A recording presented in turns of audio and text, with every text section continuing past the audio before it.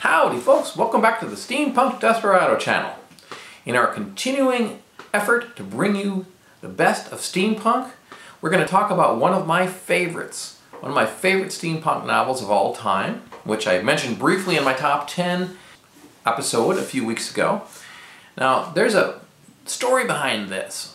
A couple years ago, I was at a local convention here in Phoenix, sitting at a table with a bunch of other writers, and we noticed a lady come by wearing this really striking outfit. It was like a Victorian type gown, very beautiful, but it had these bold black and white stripes, which is something you wouldn't expect from that era. And so we had to ask her, what is that costume? Does that represent something? And she said it was from a book called The Night Circus.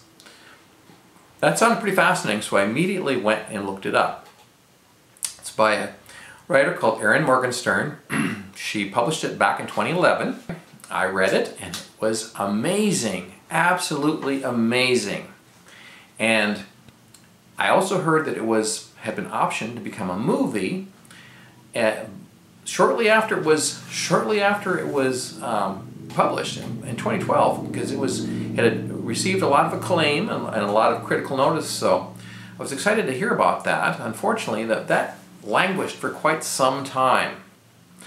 The Night Circus is essentially a Victorian-era fantasy that takes place in the real world with these magical steampunk elements.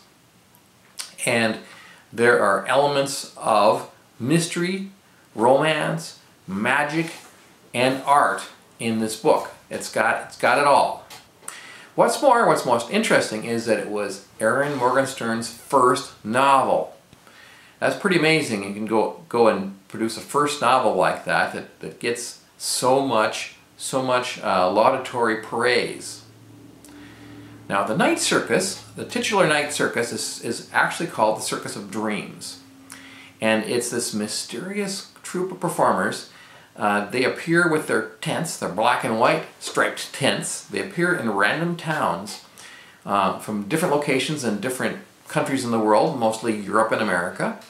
And the circus is only open from dusk till dawn. And the colors are dominated with black and white. Kind of interesting. These circuses are, usually supposed to be colorful. But regardless, it's got the most amazing performances, feats of acrobatics and magic and so on that are just unbelievable.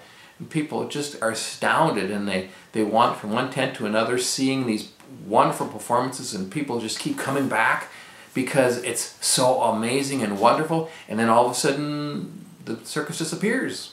One night they come back and it's gone off someplace else.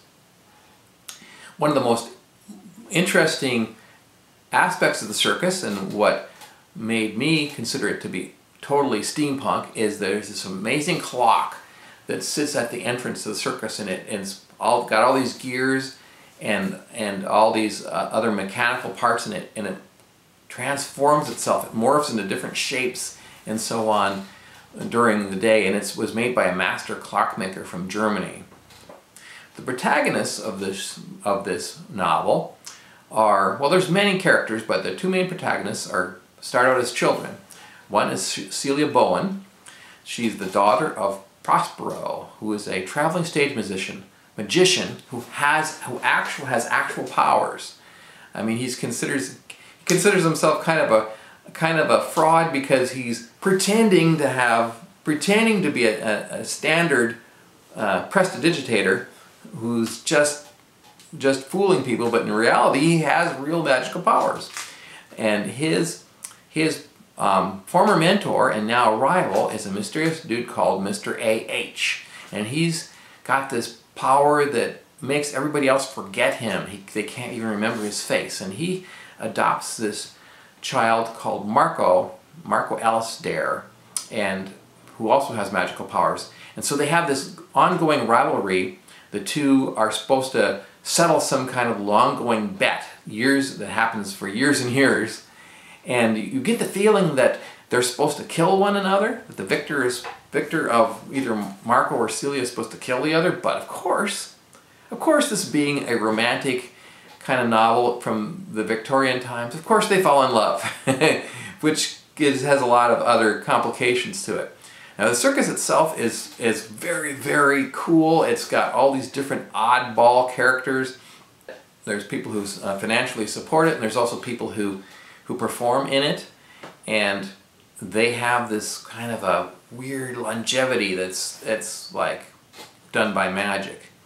And the story itself kind of jumps back and forth to the origins, back to when Celia and Marco were children, and as time progresses, you know, as the modern timeline is moving forward, as the circus keeps traveling and encountering difficulties, and in the past when the circus was first being invented, when they were brainstorming and different people came forth to support this effort.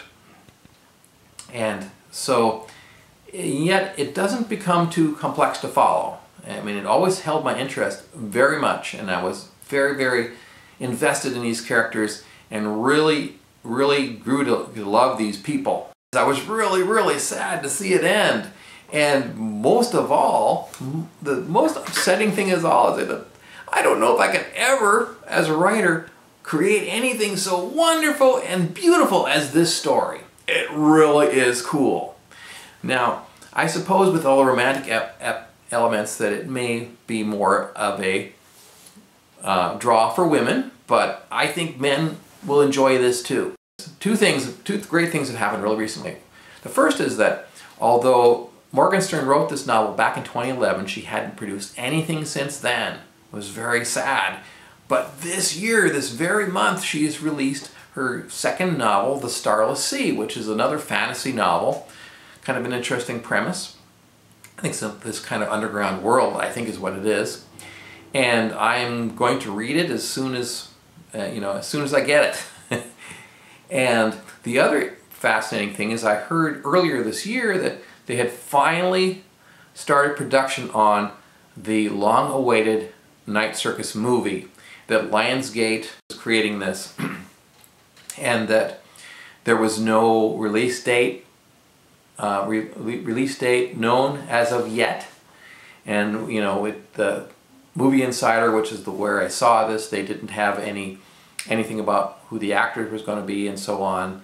They mentioned a director I hadn't heard of, and anyway, I'm very excited. I hope that comes out soon. I think it's a sign that steampunk is coming back, and that this movie, I think, will be spectacular, assuming that it's well done and not kind of a miss like the unfortunate Golden Compass. I think it will be a blockbuster. So as far as the book goes, I would give it, again, my highest rating of 5 out of 5 gears, because it is amazing, it is absorbing, it is wonderful. Read it. Absolutely read it. So, that is my review of The Night Circus by Erin Morgenstern. Please let me know in the comments below what you thought of this review. Please come back again and see us sometime. Like and share this review. And for now, this is Vaughn Troy, the Steampunk Desperado, saying, adios amigos from the Steampunk Desperado channel, where the past meets the future and the present is extraordinary.